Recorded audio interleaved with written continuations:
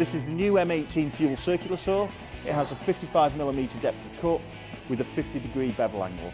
It also has the LED light on the front, which means that the user can see the cut line clearly. We've added the dust extraction piece on the back and also this movable spout, which means the dust can be moved away from the user.